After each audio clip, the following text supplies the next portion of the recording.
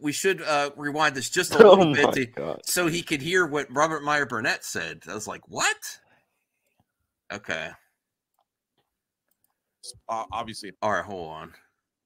Sorry. Oh, the Batman, possibly future in doubt. Uh-oh. I think this I don't know. The reason I want to go over this again is because we got exclusive from Shaun Orourke that the Penguin is going into production soon, and it's an expensive endeavor, and they're still going forward. So yeah, this would be kind of the opposite of what your sources are saying. It's absolutely the opposite. No, I have a friend of mine who has a job on the Penguin, yes, and he starts. Let's see, he told me 2 weeks, about a week and a half ago, so probably Monday. And how much is the episode's going to run? I think you gave an estimate of like how much it's. I think it was the full season was like $300 million. Yes, that's significant for a show. Yeah. Okay. Yeah. So this is what Robert Myer Burnett is saying here, and I like Robert Myer Burnett, but I'm like, I think he's off on this one here. There's been the changeover now. They're looking for ways to cut. He turns down the music in a second here. This is ridiculous. The music's too high. Budgets. The Batman was an expensive movie to make because they had COVID protocols, so it bolstered the budget. I think with this saying something that Matt Reeves is now going to take this on and maybe direct. This is obviously a passion project for him. And now with DC in flux, we haven't heard what they're going to do other than we're going to talk about something happened that's made somebody but I think that there's a good possibility that the Batman might wind up being a standalone film. Because when DC's not in flux, they're about to announce there's like at least their first year or two like movies and shows in like a week or two, and like in the next week, and then like at San Diego Comic-Con they'll announce the rest of that stuff, and then Batman 2 is like in heavy development where they're basically like crossing dots and I's and stuff for the script, and Penguin's coming up in like a week or two also, so it's like it's in DC's in flux or Batman future in doubt. That's like a stupid statement because so many things.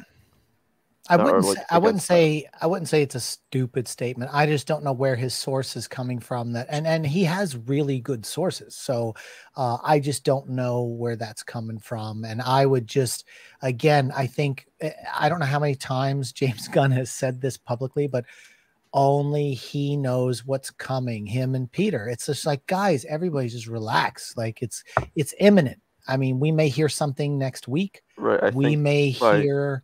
I mean, he said January, and what's today? The 23rd. So we got a week left. I mean, I think we're going to hear some stuff fairly soon, and I wouldn't be surprised if it's next week.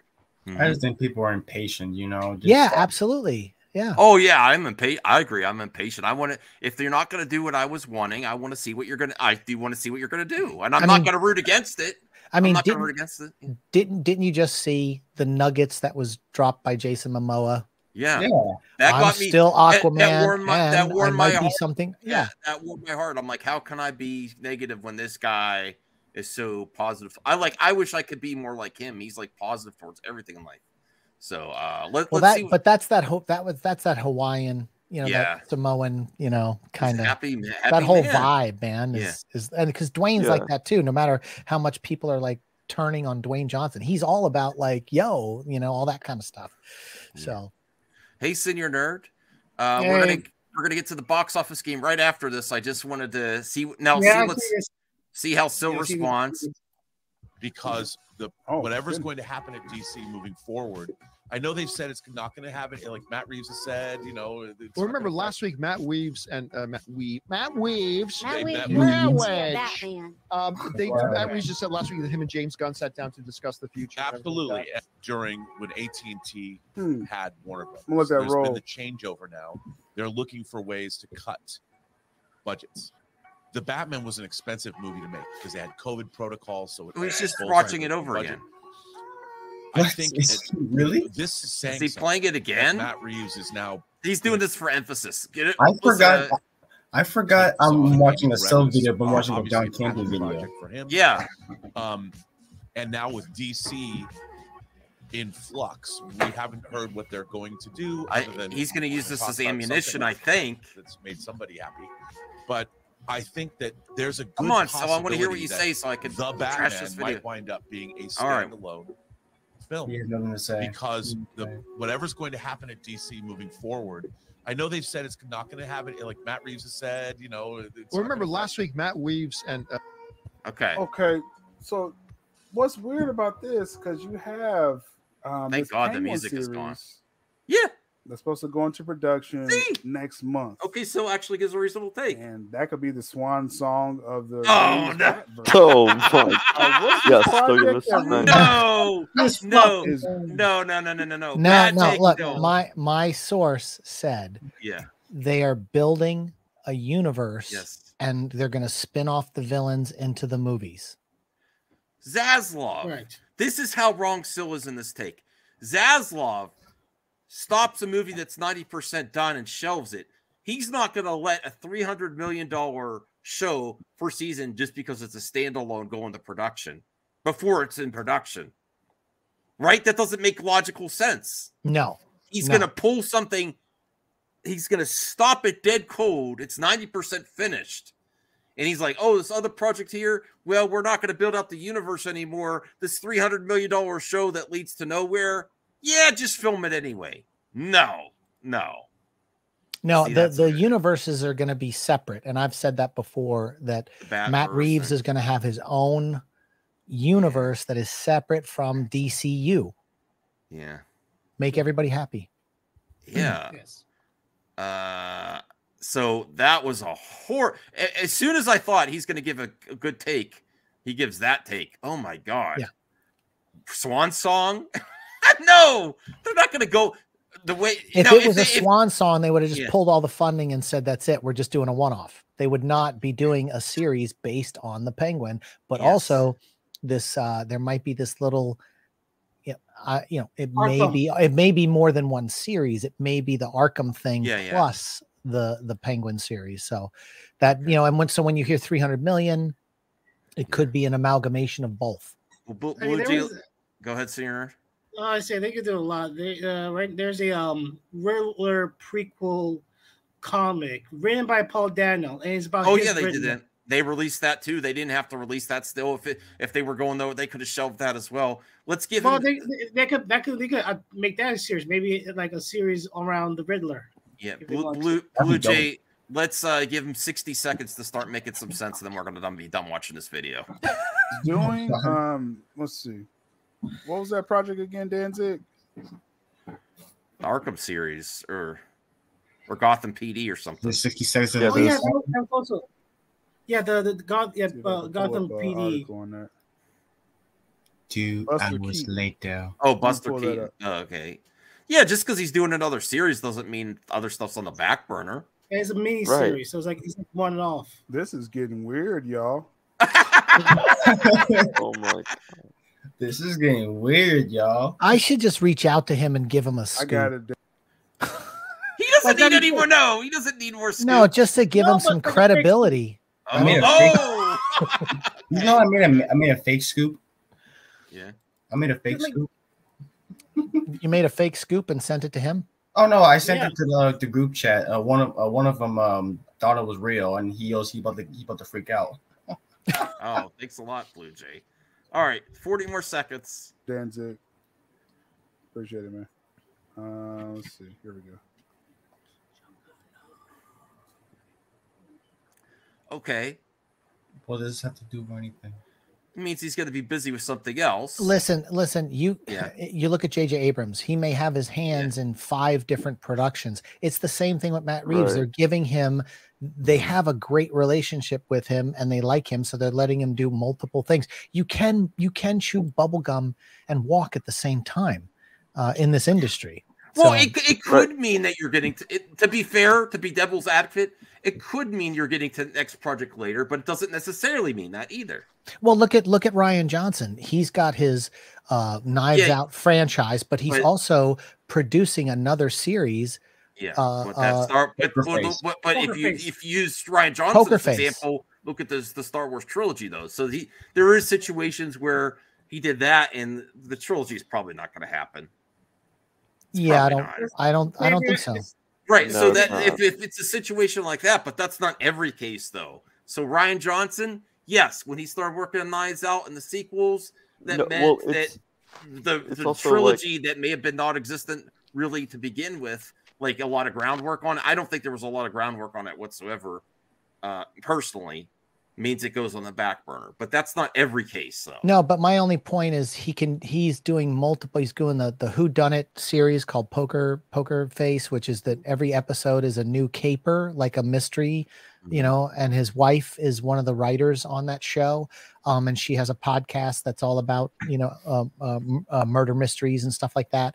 So that's where, you know, you see the Knives Out influence, but he's doing multiple things, producing a television show along with making Knives Out. I mean, so my point is Matt Reeves can do the same thing. He can do another show with Rami Malek without a problem.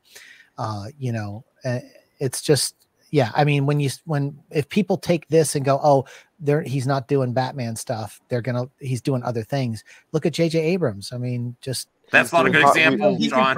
Not a good example, Sean. Yeah, no, but the example, Hot Wheels and the example like is the Mattel and DC, like you can do it, but you know, do it well is a different story because I mean, I don't even know if I saw Knives Out 2, the Onion. I didn't think it was very good. So I mean, well, for one thing, Reeves wants to capitalize on this opportunity. He's got Batman, so he wants his production company. So he actually wants to give something to start the production. You know, to start this deal, this mega deal he made. This mega deal wasn't just for Batman with Warner Brothers. Who said Gina Carano was involved with something? What is this? Who's saying that in the comment section?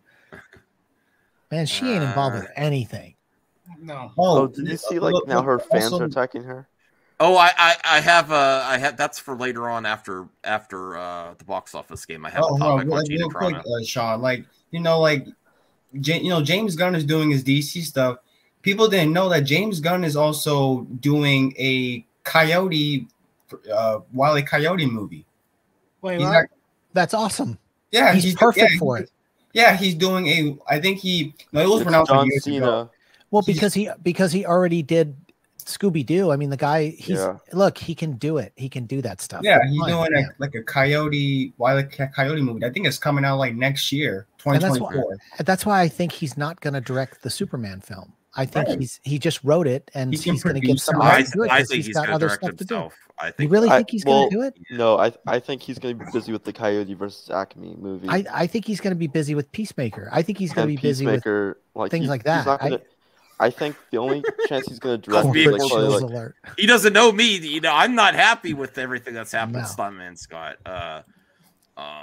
Let me see. Scott. Oh, but I want to remind everyone that we have almost 50 people watching. We have 24 likes. Smash the like button, guys. MME is family. Look at all the family we got here. We got me, we got Shaun, we got Caden, Blue Jay, and Senior Nerd. You know, so please help family out. Let's get we got a 50 like goal on our live stream, so please help support that. Unless we do want to also be done with Sylna in 25 seconds. So let's loser take from Shaun. Anthony, what are you talking about? Which one? What was my loser take? I don't know. Gina Carano, maybe? I don't know. Oh, I don't know. Steve Green. Buster Keaton limited series from Matt Reeves and works at Warner. So it's kind of like a do this instead situation. Oh, no. He is selling that. Like, yeah, we don't want to spend money on Batman, so do this instead. Oh, come on. Because he has a production deal with. Yeah, okay, we don't need to see anymore. Also, I got to point out, okay, literally before the Batman was made, when Matt Reeves was announced, he had a deal with Netflix, and literally, Campion said that Matt Reeves not gonna do the Batman. He said to his fans, no, Matt Reeves not gonna do the Batman because he got the Netflix deal. He literally said it's not gonna happen. Yeah, right. Look what happened. That happened years ago. It was embarrassing. People can say anything, you know. Dumb. Yeah. I mean, look, J.J. Abrams had a $500 million development deal with Warner Brothers prior to the merger, and a lot of those projects aren't seeing the light of day. So, well, the last time I kind of heard about, maybe I'm wrong, J.J. Abrams is producing with Warner Animation to do a Cat in the Hat movie. That's what I heard.